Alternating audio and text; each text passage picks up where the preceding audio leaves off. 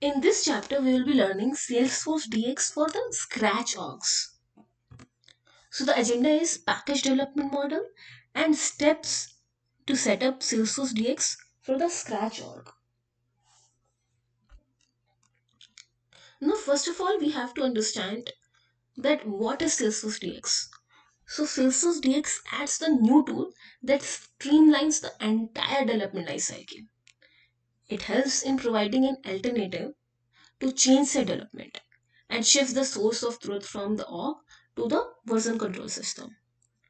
And it also shifts the development focus from org development to the package development. So basically, in package development, it creates the self-contained application that are deployed as a single package. SFDX helps in creating the Scratch org. So what is this Scratch org? These are org consisting of Salesforce code or metadata that can be easily created or destroyed. So it helps in increasing the speed in development process because they are temporary and from 1 to 30 days they are there. We can choose the number of days for which we need the scratch off, and then we can delete them. The advantages of scratch off are that they are convenient, so they are easily created and deleted. They are configurable, we can choose the addition, the features, and they are disposable, that is we can delete when we are done with it. So the use of Scratchbox is like to start a new project, to start a new featured branch, to test a new feature, to start automated testing, perform development tasks directly in an org, start from scratch with fresh new org. So all are the use cases for creating a scratch org. But we need to remember that scratch org are not replacing sandbox. Scratch org are temporary and they do not include any production data. Scratch or complement sandboxes. Like we already discussed, they are temporary deployments and use them for peer review and a way to get enhanced test coverage and automation. And that is the reason we use the Scratch orgs. So now let's see how we create one.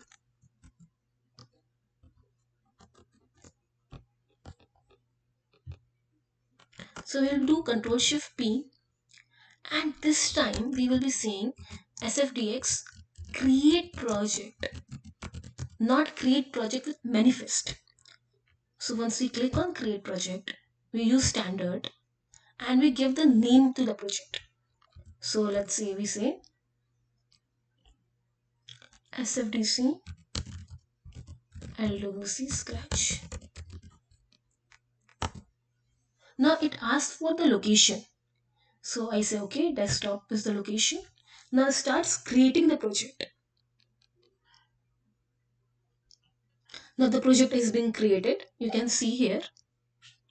So we have the configuration file with project Scratch definition. We have SFDX project JSON, and all of them are being created here. Force app with all the classes and everything, all of them are being there. So that's how we are able to create it. Now once it is being created, you see there is SFDX and all of them are here. So now let's see how it works. So once you have created with, so but you cannot see any package.xml here, right? Because we have not created the create project with manifest. So that's how it works. Now we have to authorize a dev hub. So I will do Control Shift P, SFDX, and we say authorize a dev hub.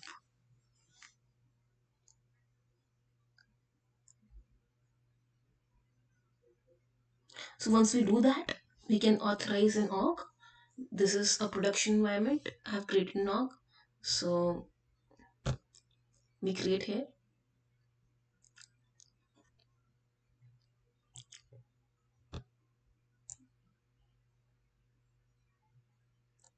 Now we need to go to the dev hub.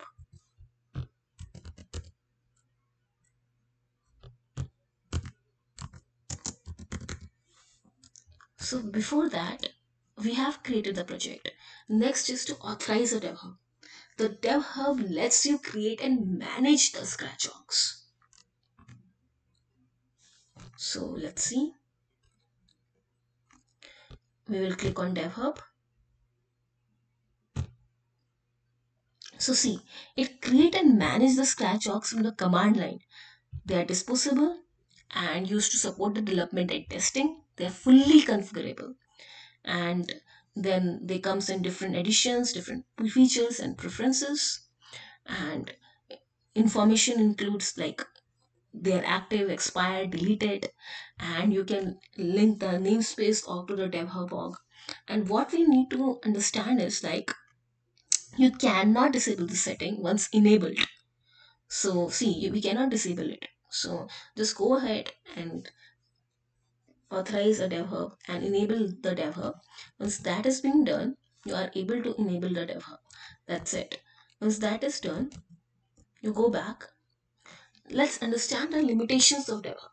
So you can enable it in production, trial, or developer org. Only system administrator can enable this feature. No other profile can. You cannot disable dev hub once enabled, like we saw. You cannot enable the dev hub in the developer org that has a namespace assigned to it. And you can create up to 6 scratch orgs and package version per day with a maximum of 3 active scratch orgs. So that these are the limitations. Now we have to see that how we push and pull from org. So let's go ahead. Now if I go to the Force app right now, I go to the classes, and here we don't see anything in the class. So let's quickly go ahead, and first of all, how we can open this org. So first of all, we have created a default scratch org. So now if you go to the JSON, yes, you can see that here the default dev username is being created. Now after doing this, you do Control Shift P and create a default scratch org. Once that is being done, you choose the project scratch org definition file. That this is the definition file I want to choose. Click here, create a scratch alias name, and see the number of days for which you want the scratch off. So the maximum is 30 days and minimum is 1 day, and the default value is 7. So let's put it for 7 days and select enter. So now it is creating a default scratch off for us.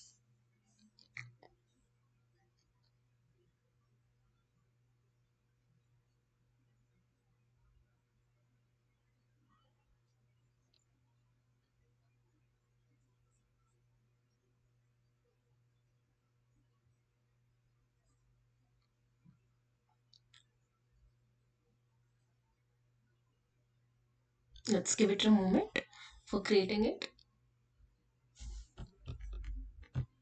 So now you can see that default scratch org is created. Let's see in the terminal. So see, it said that create a default scratch org. Here it said that this is the definition file you use, and then put the set alias name, put the duration, and then it said exit 0, as in there is no problem and it has created it. Now you can see this SFDC scratch is rare. Now go to the terminal and you will put SFDX force org open. Let's see, you are able to open the scratch org now.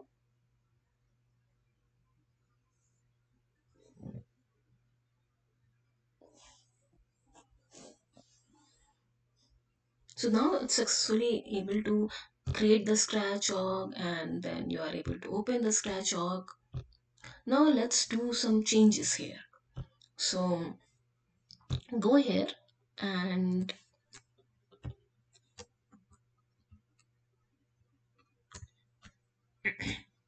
let's see, there class is nothing is there. Now do Control Shift P and then you create an Apex class. Once you create an Apex class, let's do the same thing. Let's give it the name hello world, and choose the location that we want it in the classes. And once you do that, it will create an Apex class.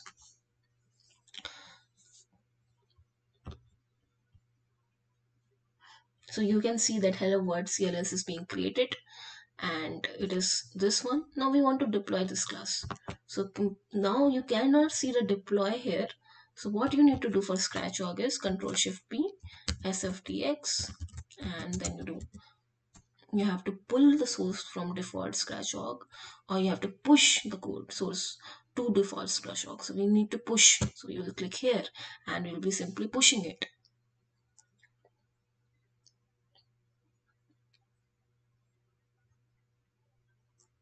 So now click on show.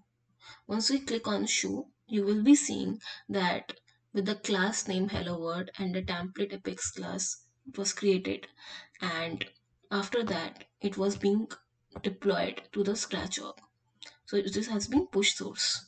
So now if we want to check, we will go here, we will go to our apex class,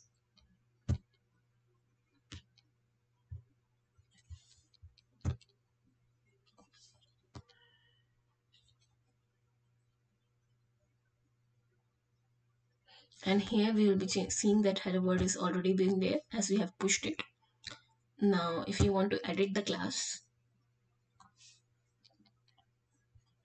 and say like public string hello world, and we want to write something,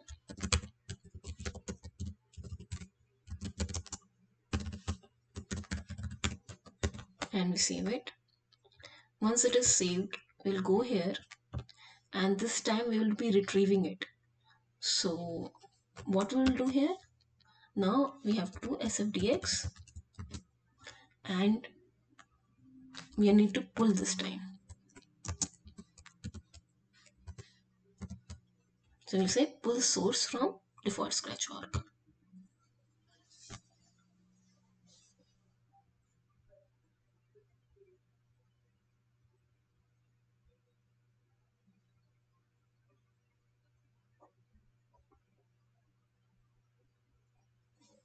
So you can see here that now we are able to see our changes, and it is able to pull and push.